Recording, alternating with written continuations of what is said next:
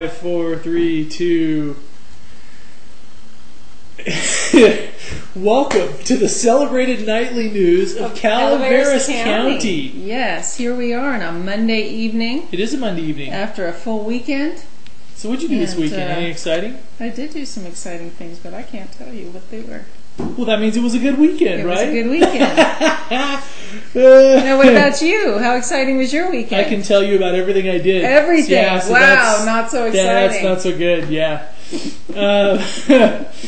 And I guess to start off tonight with a little bit of, I guess, kind of bad but good news as well. Yeah. There was a plane, it was probably heading home from the fly-in over in there, that actually clipped some power lines down by Lake Tulloch. Now the plane didn't crash, which is like amazing. Yeah, anytime you could do something in a plane and hit an object, hit power lines, and not kill yourself, I would count it as a win. Yes, right? definitely, I mean, definitely. Yeah. Yes, yes. So it, and the official report hasn't been released on this yet. We talked to Sergeant Sewell from the Sheriff's Department, and he was going to try to have the official release done today, this afternoon, and I just checked the site and it's not up yet. Not up yet. But so I'm sure that the FAA, they're talking about contacting the pilot. He's probably going to have to pay for some of the power line damage and everything else. But all in all, I still think that's a win, because if you can hit something in a plane and still bounce off, so to speak, and still be around to have a suit filed against you, you're in pretty good shape. That's not bad, right? Actually. That's not bad at all. As long as you're around to have be sued. To be sued, you're doing good. It's the American way. I know that sounds kind of rather bizarre, but everybody was saying he's gonna have to answer for this and answer. And I'm like, dude, he hit a power line and he's still here. So let's just. But he just clipped the lines, though, right? Didn't he? And it knocked down the power poles. Yes. Yes. So there was 127 some customers without, at least according to. Okay. For people without power, but hey, he hit something with his plane and he's okay. So. Not too bad. That's a win. That's a win. Yeah. It is kind of a win-win situation. Yeah, definitely. Yeah. And speaking about this weekend, getting over to the fly-in, because we thought that was the, it was outside of Calaveras County, so we didn't go cover it. We probably should have, but it was the 50th anniversary. We promoted it. Yes, we did. But it was the 50th anniversary of the Father's Day fly-in out there at Columbia. It was Airport. And that's the air base for Cal Fire. And apparently there were a lot of people that showed up to that. It's always a well-attended. It's very well-attended. Absolutely. It's a well-attended thing. Now, also, in the Calaveras County side, on the good side of the river, on the north side of the river, not the south side, not the wrong. Here, since we don't have that many tracks. We don't have any tracks. Yeah, so this, they're on the south side of the tracks. You're bearing the brunt of that all by yourself. Just kidding. Anyway, there was also, and a lot of the stuff this weekend had a decidedly upcountry feel. Because there were a lot of events upcountry. And this was kind of White Pines Lake. White Pines Lake and Arnold. Yep, Cedar Center. And but White Pines isn't in Arnold then, right? White Pines Lake. White Pines is not Arnold, as the sign says. As the sign will tell you. Yes, okay. Quite emphatically. Since there are people watching us, what are they talking about? So we'll try to make some sense here. Okay, if you come up to Arnold and you go out and you take a left-hand turn there at Chevron, you go out towards the White Pines Lake. That's Blagan Road. Blagan Road. And there's a little sign on the right-hand side that says White Pines is not Arnold. So White Pines was actually predated White Pines Arnold. Was the logging community. Yeah. There was the it predated Arnold, right?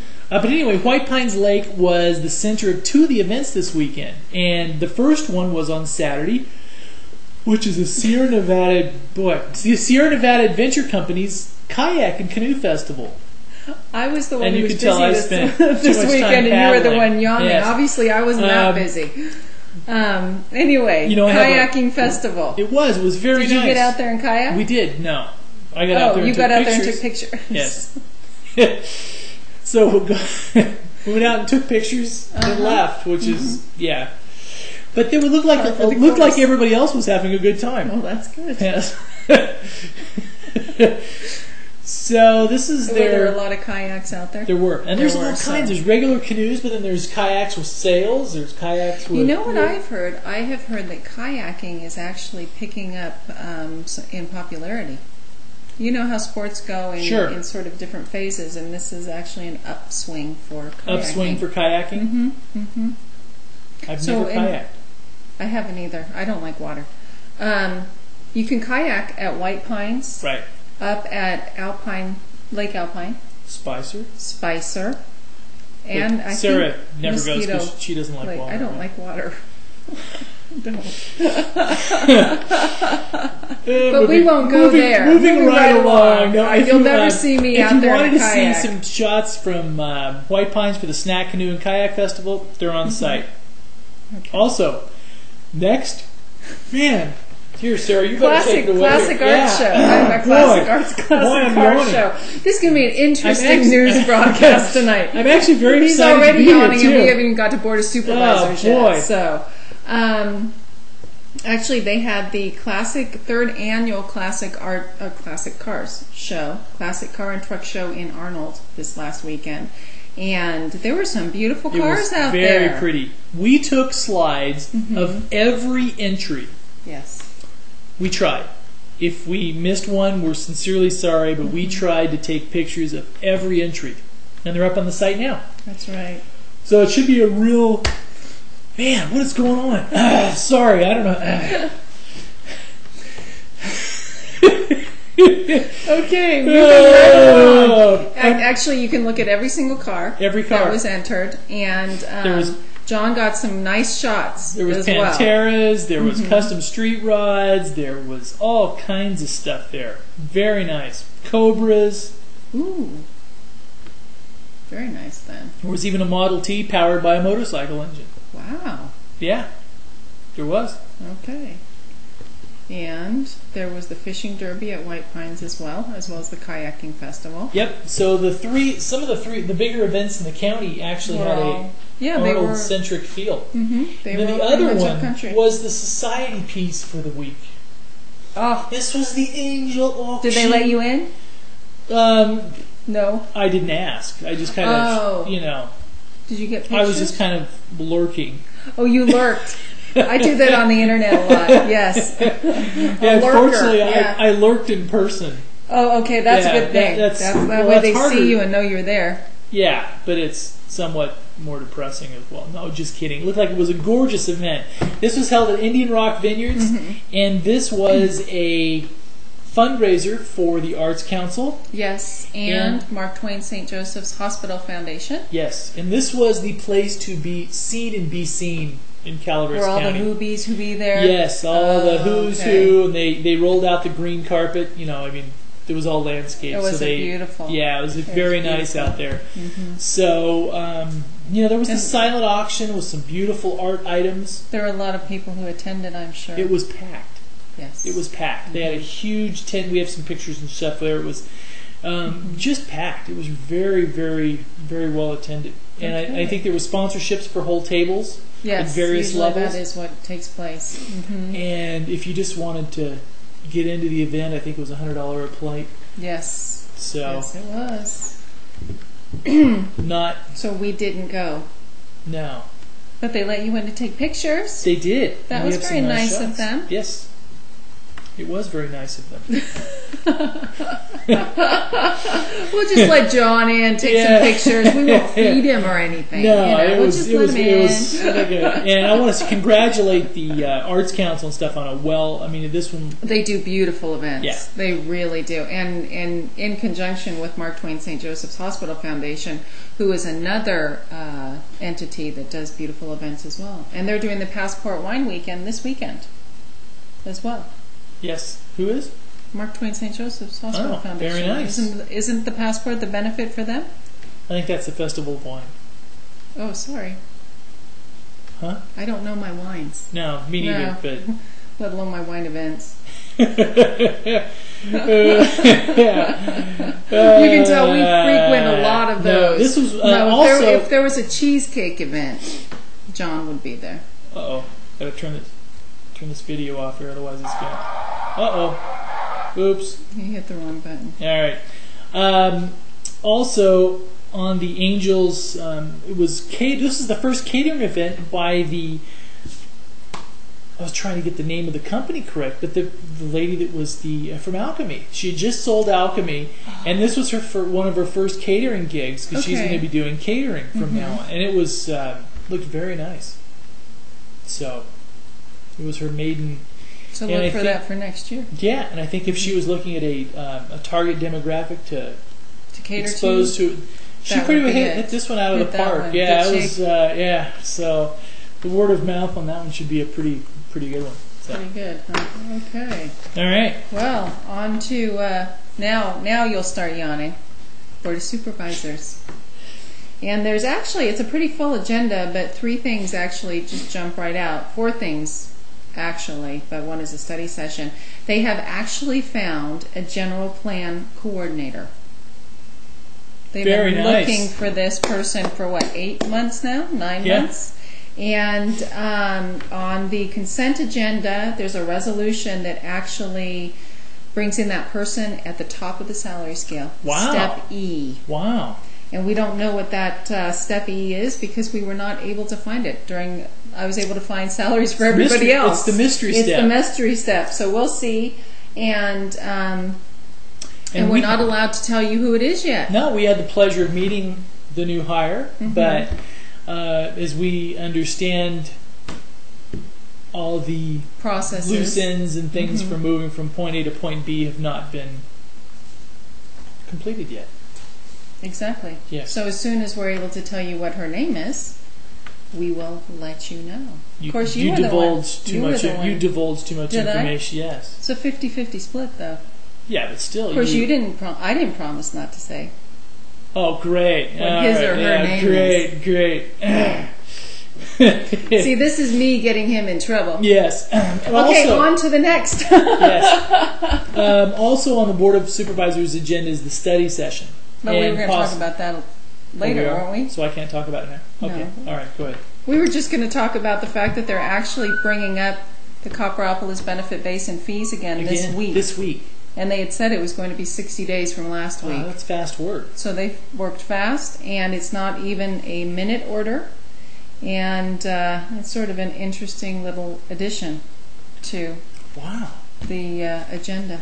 That should be interesting. That should be. And also our fabulous Calaveras County Airport has grant funding coming in. There we in go. The amount Came of $800,000 for airport improvement program. So they're going to have spiffy new pavement out there, right? Spiffy new pavement, smooth new pavement. Very nice. And yes. So now you can talk. So if you want to go out there at 2 in the morning and ride your skateboard, you can. Just kidding. Well, it's a site. It's a line of sight airport. It's not an instrument airport. Okay. So you could go out at 2 in the morning because no planes are going to be coming in. Oh. See? All right. So you could. You could. Yes. Yes. Study session. The thought of me on a skateboard at 2 in the morning is not a. It's not a good thought. Yeah. Of course, it could be like sort of one of those extreme skateboarding moments. Nothing I would do on it would be extreme. Nothing. What do you mean the edge is just a foot away? Yeah, it wouldn't be extreme at all. Also, the study session is on the legal access issues, right? Mm-hmm. From the Community Development Department. Yep. And this has been another issue, not quite as hot button as the septics, but this one's been getting a little bit of issues within the real estate community as well. And I hope, hopefully tomorrow there's a nice, good, clean resolution to this, similar to how it happened on the septic issue. So what are they saying now? Okay, they're trying to clean up the language of. And this is probably true for a lot of rural counties, because a lot of rural counties kind of developed a little bit haphazardly, shall we say, over the years. Yes. And it's kind of like, where there maybe not be a deeded access or a deeded easement into a parcel. So it's just, yep, that's the road I used to get down to that couple acres over there, and that. And I think this is stuff where they have to clean up the language in it, because one of the things from the county initially, they didn't want to issue any building permits on parcels that didn't have deeded legal access. Okay. But also I think they have to clean that up a little bit, because we've heard from numerous people that, for example, Highway 49 is not a deeded legal access, from at least what we heard. So I think, but obviously it's, people tend to use it and it's been improved. But so I think what they have to do is go and clean up the language. You mean they're going to close Highway 49? That's not legal to use. No, but I think they have to clean up the legal language on this to make sure it's makes sense. All nice and tidy. Yeah, because I think this can throw in things with title insurance, the big title companies that, so there's a lot of issues to this that I think they're trying to make sure they get the language cleaned up. Now, is that on all easements? I don't know. Or just sort of thoroughfare easements, meaning I don't know, vehicle easements? The part that we heard, I need to look up some more, the part that we heard that was causing some issues was if a parcel was sold as buildable, but then if you didn't have the legal access, then they wouldn't give you a building permit to do so. So in essence, you bought a worthless piece of dirt. So I think they're trying to, which nobody wants, especially because the county wants the tax revenue and things like that from all those parcels. But I wonder how many parcels are actually affected by this, because typically when they are, when the parcels are sold or they are actually zoned in that particular buildable zoning allocation, typically the easements, they're already signed off on.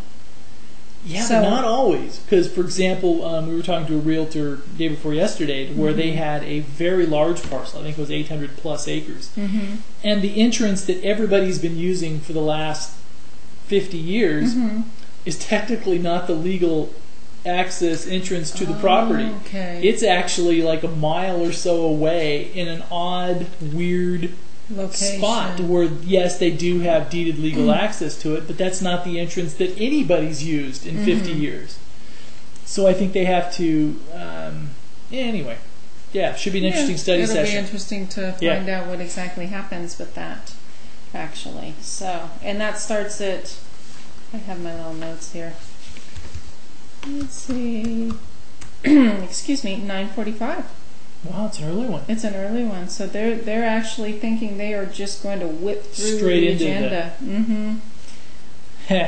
And we'll see. We'll see. The reason why we're laughing is because the Copperopolis Benefit Basin road impact fee schedule is scheduled right before this Community Development Agency study session. Either that, or maybe they know it's not going to. It's actually not a study session. It's a minute order. Discussion and possible action. Oh, so it's not a study session. It's discussion and possible action. Okay. See, and this is one of my pet peeves. I'll tell you this. I'm going to step away from my little news anchor. Okay, all right. Minute orders should be used for emergencies. On the immigration bill, this is minute orders should be used for emergencies. Okay. That's why they're called minute orders, because you weren't able to get them on the regular agenda. Now, how long did you say this was? How long ago did this come up? You heard about it months ago, right? You mean as far as getting agenda? I mean, I heard about the issue. The issue months ago. Yeah. So it's not an emergency. Right? So it shouldn't be a minute order unless this was introduced. Is it a minute order actually? Regarding a minute order. Oh. Regarding minute order. Okay. Unless the minute order was introduced months ago and then they just decided to table it. Well, I missed that meeting. Anyway, I'm back to my old little news anchor. Yeah. Right. Yeah. Pet peeve, okay? All right. Another pet peeve is what's going on with the budget of the state and the Williamson Act. Do tell. Ooh, do tell. Only apparently 11 counties actually have land in the Williamson Act. Calaveras County is one of those. Okay. It helps to protect ag land, agricultural land. And the governor in his budget wants to cut the program. In other words, cut the reimbursement the state pays to counties who bring land into Williamson Act under the auspices of the Williamson Act to lower the taxes of the ag land. Okay. Now, whatever monies they do not receive, the local governments, they actually are backfilled through the state government. Huh. And he wants to cut that. It'll save about $39 million, which in a budget of billions, it's not really that much. But apparently his office has said that it's definitely on the table. Usually this comes up in these governor's budgets. It doesn't matter if it's Schwarzenegger or Gray Davis. And usually it's gone by about now, actually, during the budget process, and it's not. So it's stuck around longer. And it looks like he's pretty dedicated, actually, to stopping those funds. So that would definitely have an impact here in Calaveras County. There's going to be a couple more planning study sessions next week. Valley Springs and also Jenny Lind. Okay. And these should be... now, the Arnold one that we attended last week wasn't... I mean, it was well attended, but relatively so, probably 40 or so. But the one... but I think some of the areas like... Railroad Flat was really well attended, and the Valley Springs one will probably be packed. You know, it just probably will be... That'll probably be the epicenter of some of these battles, because they seem to be really polarized and informed and everything else down there. So it should be an interesting one. Okay. Well, we have a couple little articles that came up. One is coping with snakes, different things like that. There's a lot of snakes out there. The churches like Ken Churches, and we also just got a release from a man whose son was bitten by a snake in the last couple of days, which we'll be posting. And we hope his son recovers well and everything else. And it's apparently the rattlers get hyperactive when it gets too hot. Has the opposite effect on me. You get slothful. Yeah. Should we go to the weather? Should we go to the weather? Sure. Let's go to the weather. All right, let's go to the weather. Murphy's Creek, though. Murphy's Creek has a new thing. Has a new theater opens up. Yeah, but they also have another. Their opera. They're going to have a night of opera. Really? Yes, a little bit of highbrow. Ooh. All right. And we're both on weather, so we can't even tell you when that is. Okay, Arnold. Tonight, low of 61, high of 86, low of 58, high of 87 on Wednesday, and a high of 88 on Thursday. And Friday, a high of 87, so it looks like we're going to be high 80s, low 90s. It's going to be a nice weekend. Yep. A little toasty. Murphy's. Tonight, low of 63 degrees. Tuesday, high of 90 degrees. Tuesday night, low of 59 degrees. And Wednesday, sunny all day, 88 degrees. Thursday, 89 degrees. And let's look to Friday, up to 90. Mostly sunny. Now, if it's a bit warm for you in Murphy's, head on up to Hill to Bear Valley. Bear Valley, a low of 51 tonight, a high of 76 tomorrow. 77 on Wednesday, 79 on Thursday, and 77 on Friday. So that's just perfect. Mid to high 70s. And it's beautiful up there this time of year. It really is. And down in Angels Camp tonight, low of 64 degrees. Tuesday, high of 90 degrees. Wow. Wednesday, 87 degrees. And Thursday, 88 degrees. Friday, 89 degrees. So it's almost up there in the 90-degree mark. Low 90s? Okay. Valley Springs. It says today, 99 and clear was the high today. Wow. That's almost up in triple digits. I know. 95, 91 high for tomorrow, 91 on Wednesday, and 93 on Thursday. So a bit warmer down there. You going to go to Bangor, Maine? I better go to Bangor, Maine. We're still waiting for the lobster. Yeah. Here we go. Bangor, Maine weather. 81 degrees with a 47 low, 79 tomorrow, 55 low. Looks like we're going to get some thunderstorms on Wednesday. For Bangor, Maine, high of 74, 54, and 78 and 56 on Thursday. Okay. So pretty similar to us, except the thunderstorm. Not bad, yeah. So Okay. if you just so if you're out setting the lobster pots, you don't really want anything. You want to keep all your all your the booms metal and stuff yes. low on Wednesday. You don't want to get a lightning strike when you're trying to set the pots, right? No, Yeah. definitely not. And anyway, that's it for us tonight. And thank you for joining us here on Monday evening. We hope to see you again tomorrow on Tuesday with all our little stuff. We will. Thank you very much for stopping by. We really appreciate it. And we do. And we got all kinds of fun stuff planned the next few weeks. You're going to see